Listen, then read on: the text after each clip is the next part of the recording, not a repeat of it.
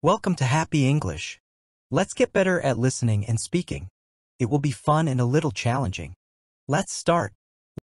Welcome to Mythology Matters, the channel where we explore the fascinating stories and characters of ancient myths. In this episode, we will introduce you to Hephaestus, the Greek god of fire, metallurgy, and crafts. Hephaestus was one of the 12 Olympian gods who lived on Mount Olympus, the highest mountain in Greece and the home of the gods. He was the son of Zeus, the king of the gods, and Hera, the queen of the gods. However, he had a very troubled relationship with his parents, who were not very fond of him because he was born lame and deformed. According to some versions of the myth, Hera was so disgusted by his appearance that she threw him off Mount Olympus as soon as he was born. Hephaestus fell for a whole day and night until he landed on the island of Lemnos, where he was rescued and raised by the local people. Hephaestus grew up to become a brilliant blacksmith and craftsman who learned how to forge metal with fire and create all kinds of wonderful and useful objects.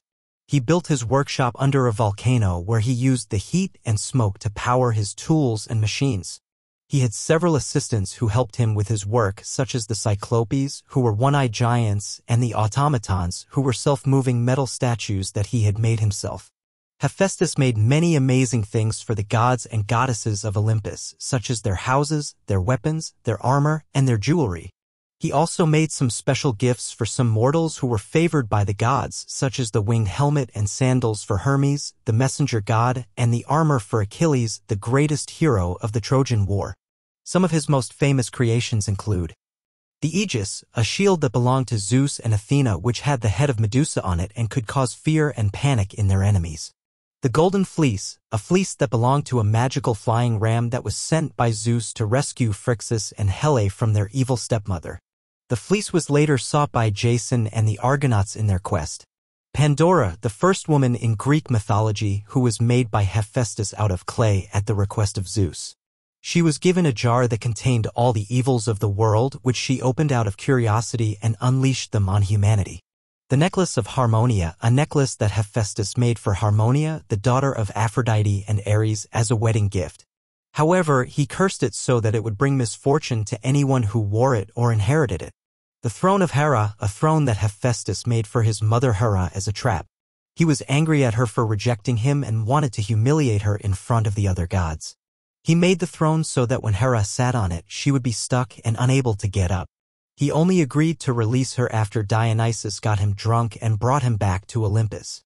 Hephaestus was also involved in some romantic affairs, although he was not very lucky in love. He was married to Aphrodite, the goddess of love and beauty, but she was unfaithful to him and had many lovers behind his back. One of them was Ares, the god of war, who was Hephaestus's brother and rival. Hephaestus once caught them in bed together by setting a net over them and exposing them to the other gods. He also had other consorts besides Aphrodite, such as Aglaea, one of the Charites or Graces, who represented beauty and elegance. He had several children with his various partners, such as Telea, Erycthonius, Euclea, Eupheme, Philophrosyne, Cabere, and Euthenia. Hephaestus was respected by the other gods for his skills and talents, but he was also mocked and ridiculed for his physical appearance and disability. He often walked with a limp or used a cane to support himself. He was also associated with volcanoes and earthquakes, which were seen as signs of his anger or activity. He was worshipped by many people in ancient Greece, especially those who worked with metal or fire, such as blacksmiths, artisans, sculptors, miners, potters, etc. He had several temples and shrines dedicated to him throughout Greece and beyond. Hephaestus is one of the most interesting and complex characters in Greek mythology. He represents both creativity and destruction, both beauty and ugliness, both strength and weakness. He shows us that even the gods have flaws and suffer from pain and rejection, but they can also overcome them and achieve greatness. He also reminds us that fire is a powerful and versatile element that can be used for good or evil depending on how we use it. We hope you enjoyed this introduction to Hephaestus, the Greek god of fire. Don't forget to subscribe to our channel for more videos on mythology matters. Thank you for watching and see you next time.